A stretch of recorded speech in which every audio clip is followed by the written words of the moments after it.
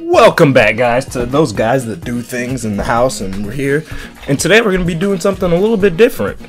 We're gonna be reading. We're gonna be fan playing fiction. games. We're gonna be reading fan fiction.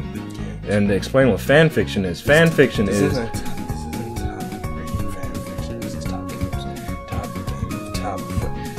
Just open it, dude. Just. We're gonna go to the best browser out there, Internet Explorer, and we're gonna disregard that link is already purple. I don't read this casually. Weird, fam. I don't read this casually. Fam, that's weird. Fam. F-A-M, that's weird. Okay, we're gonna be reading sexy Sonic fanfiction. I don't know what else I could have put in to like bring up like mature Sonic themes. Nah, you could. Sonic themed fanfiction. Sonic having sex with other Sonics. Whoa, dude! What? What if I saw images? Wait, so should we do Sonic Super Sexy Adventure, or should we like do one of these? It's already purple. I mean, we haven't read it yet. Like, we clicked on this earlier to like, to kind of scope out what goes on in these places, and I wasn't surprised. I have cancer now, but I wasn't. Just go ahead, man. Just. Okay, Sonic Super Sexy Adventure by Reno Maki FF. Should we check out some of his other content before we start reading? Oh, by the way, this is mature, guys. That's the M, mature. Tragedy, hey, if you're a kid, humor. Get the hell out of here. Get the hoot out of here. Greeting. What?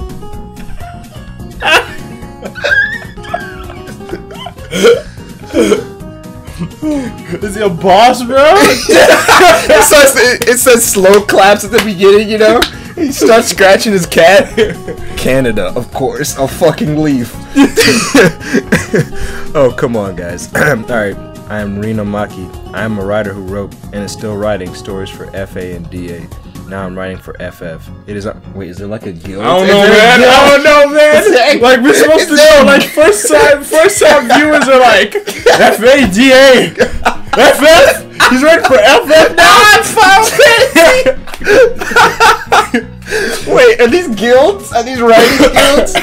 Do they pull their money together and just like go eat pizza? Nah, bro, that's Fairy Army. Now he went to Dragon Army. Now he's now he's with Fire Fantasy films. Two F's.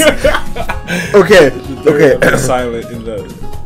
It is an honor to be here and a pleasure to share my works with people who truly enjoy a good story or two. You know what the guilds are probably for? The groups? Probably for like, new people, new writers get onto these groups and then the groups promote their stuff for some kind of fee, maybe? It's just insane and those are nothings. Those aren't things? Like it's just him and like his dolls or something? Alright. Let's get back to the story. Whoa, what happened? Okay, wait. Here we go.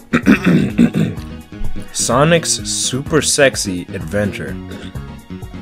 It was a quiet morning in the world of Mobius, and by that I mean the silly version of Mobius with the Sonic Says segments where penis is pronounced pingus sometimes and all that other wacky junk.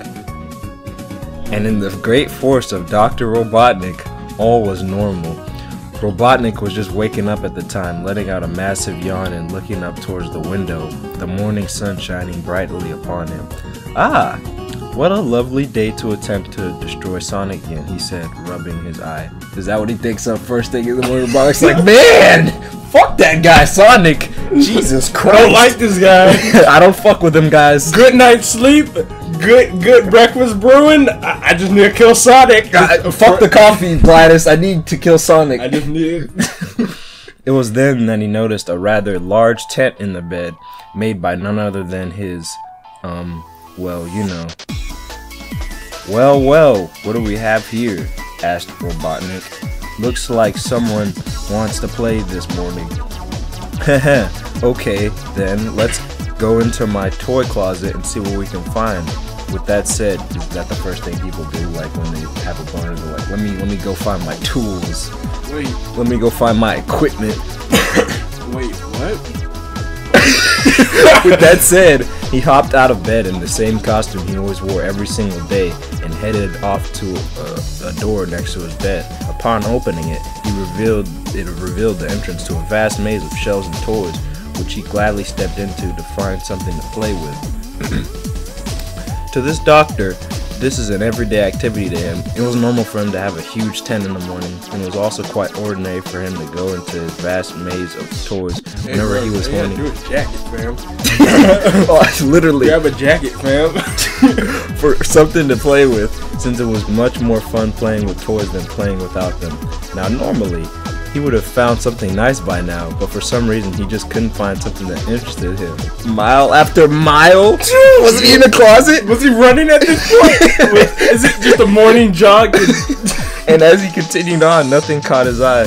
From the greatest and largest of sex machines to the smallest and simple gadgets, absolutely nothing was of interest to him. After a good 3 hours, he returned from the maze still horny and unsatisfied. By the time he returned, his 2 robot goons, Scratch and Grounder, had brought him fresh pancakes for breakfast. But the moment they saw Robotnik and the large bump in the crotch area in his suit, they knew something was up. "Hey, Dr. Robotnik," asked Grounder, surprised at the sight of Robotnik's huge boner. Hey, time out. This man had a boner for like 3 hours. He should go to the doctor. How big was his closet? No, like, he should go to the doctor. I'm pretty sure that pills for that. "What is wrong with your dinky?"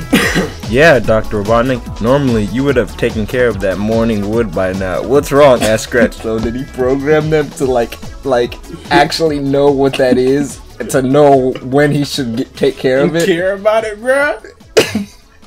Is it just AI? What do you think Metal Sonic would do? Would you just start sucking him off or something? I need to kill Sonic, but with Metal Sonic. with that man Metal Sonic, though. I'm the ultimate life.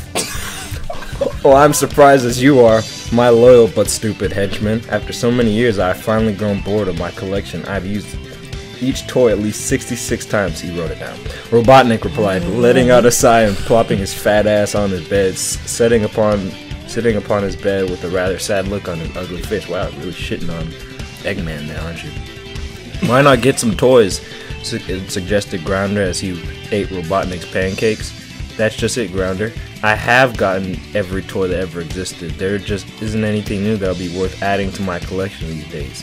"Aw, don't worry, Dr. Robotnik," Scratch said, trying to make the doctor feel better. "You could always use Grounder's nose for pleasure until you find something of interest." "That won't be necessary," Robotnik replied. "I am no longer in the mood." He then sighed in disappointment, got up, and left for his lab. As he left, his 2 goons watched, feeling rather sorry for him. "Poor Dr. Robotnik," said Grounder, licking the plate that had Robotnik. Grounder's a madman, bro. Just ate that man's pancakes. In front of him. I mean, it's just a boner, though, guys. Like, I don't know why you're... Yeah, dude, like, everyone just needs to calm down, man. Like, you either take care of it, you don't. Like, like, it's not an issue. This man's whole day is ruined. Meanwhile, back in the lab, Robotnik was simply looking through his super mega duper over 9,000 telescope. Are we watching? Hold on, the let me Kids read Next that. Door? No, bro, like, I didn't... Hold on, where are you at? That ain't real. That ain't real. Are we watching The Kids Next Door? Nah, bro. He would have used that 2x4 for technology. Number 5. Looking for a small village to take his frustration out on. As he did that, though, he caught a glimpse of what looked like a blue dot with an orange dot in the distance. Zooming in, he found out that it was that pesky blue fag. Okay, homophobia. Sonic the Hedgehog and his friend Tails the Fox. Yet there was something odd about Sonic today. Besides the fact that he was running far slower than usual, he also had an odd object between his legs. Something that looked like a large pingus with the hugest pair of nuts he ever saw. Okay, so Sonic before now did not have a penis.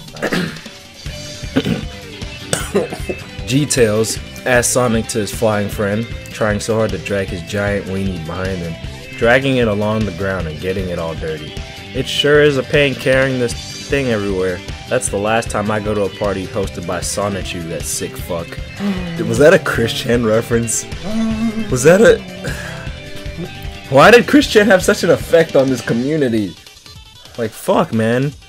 I mean, I think if I were writing fan fiction, I would have to include the Messiah. the progenitor of all this stuff. "It's a good thing I didn't go into his magic closet like you, or I would have ended up with a vagina," replied Tails, banging on at that big hot dog of Sonic's. Yeah, very funny, Tails. How about you give me a hand instead of staring at it all day?" "Okay then, Sonic, hold on tight." Okay, this is where it gets Tails replied as he let Sonic grab onto his feet, lifting him and his ding-dong into the air with all his might and carried him home. After seeing such a sight, Robotnik had suddenly discovered that he wanted to add to his vast collection. He began to jump for joy after his discovery, the loud thumping of his jumping soon getting the attention of his robots. "Hey, Dr. Robotnik, what's going on?" asked Grounder as he wiped his face clean of maple syrup with Scratch's tail feathers. "Has something happened that made you upset?" "Oh, no, Grounder. Those were no angry jumps. Rather, they were jumps for joy since I have found something that made my pingus wiggle. "What have you found, Dr. Robotnik, sir?" asked Scratch, unaware that Grounder is using his tail feathers to wipe his face. "Today, I've made an amazing discovery. I've seen the largest wanker in the world, and that wanker belongs to a pesky blue rodent that I hate," Robotnik said, showing his henchman what he saw on his master computer. "So?" asked both Robotnik's robot goons, cutting him off in the middle of his speech. "Silence! I wasn't finished yet. As I was saying, I want to have that dong for myself." "Ew, Robotnik, you're not thinking of sleeping with your archenemy, are you?" said Grounder in a concerned tone, nearly losing his breakfast. "No, why would I do something like that? The idea I had in mind is to send you bolts for brains after Sonic and cut off his dick." He called Sonic a fag, and I'm thinking he's a homo. Why is there no girls? There's no girls, guys. Well, we didn't see a homo tag. We didn't see a gay tag, a man-on-man tag. Isn't there usually tags for this stuff? Yeah, the MOM, bro. It's the MOM, the mom, bro. Incest. "And then return it to me so that I may preserve it and add it to my collection," said collection of hedgehog dicks, said Robotnik to his robots, a sinister smile forming on his face. "But how will we catch him? He's just too fast for us," Scratch told Robotnik, Grounder nodding in agreement shortly afterwards. Wait, this turned into gay Sonic the Hedgehog. What do you mean? Fanfiction. It's beyond weird now. It's beyond weird. Guys, if you did... Bro, this is beyond weird. It went from weird to ultra weird. Is it because Sonic is canonically a straight male? Bro, you're just mad because Sonic is the definition of a straight male. Too fast. Bah. That's old news now. Since that giant weenie appeared between his legs, he has become 10 times as slow. It shouldn't be that hard to catch him now. Here, take this hedge clipper and go find yourself a few other gadgets to take with you. I want that pingus by any means necessary, so don't screw up. And oh, while you're at it, make sure to crush that pest after you steal his manhood away. So 2010, were they just using pingus a lot, or like, is that the lingo? I didn't use pingus. I don't know if you used pingus. I don't.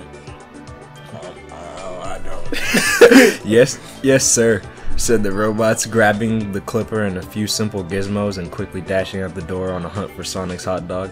As they left, Robotnik began to laugh, an evil laugh like most bad guys do when something evil is about to happen. Of course, wow, that description.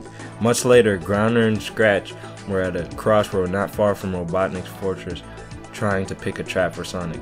"How about we use this bear trap, Scratch?" suggested Grounder, holding up a rather scary bear trap. "A bear trap? Are you crazy? We're supposed to capture Sonic with his dick intact, not chop his dick off. We should use something that will keep his wanker intact, like this super sticky paper. We nail this to the ground, and the moment Sonic steps on it, pow, we got him." "Hey, I'm not crazy. My idea is a great idea, unlike your idea. You can't cripple him with sticky paper," Grounder said, crossing his arms. "In case you didn't notice, Sonic's dink is so huge now, it drags along the ground. If it gets caught in your bear trap, it will get so mangled that Robotnik would turn you into scrap metal for breaking it." "Hey, wait a second. If his penis drags along the ground, wouldn't that mean using sticky paper is a bad idea too? Think about it. It's really sticky, meaning it wouldn't come off really easily at all." Dude, they're robots. They're robots. They're robots. Sonic's just a hedgehog. Is there no super strength in his lore? They're robots, guys. Just pick them up. Just pick them up. Just take them. And if you're shoot tails in the head, just pick them up and take them.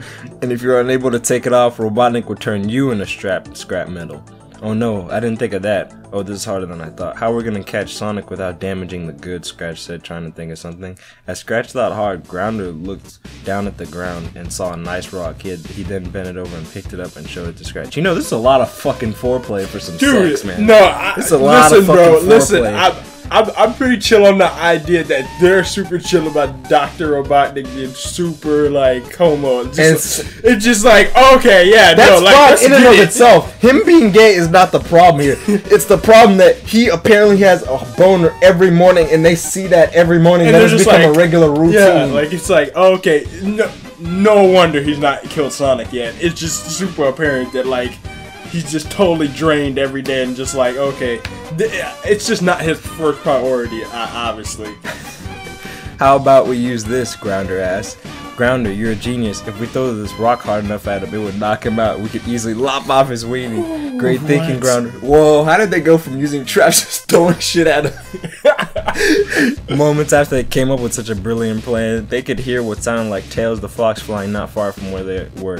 So they quickly dived behind a large rock and waited to see who it was. They soon found out it was Tails who was carrying Sonic around.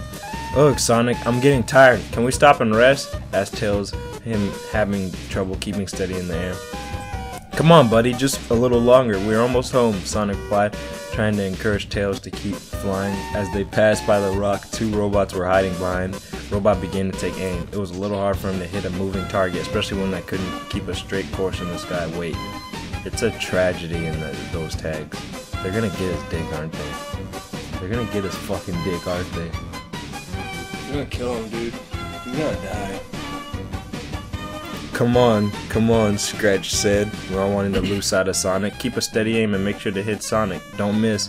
Don't rush me, replied Grounder, who took his time aiming. It was a really intense moment for him. After a few more seconds of waiting, he finally threw the rock with all his might.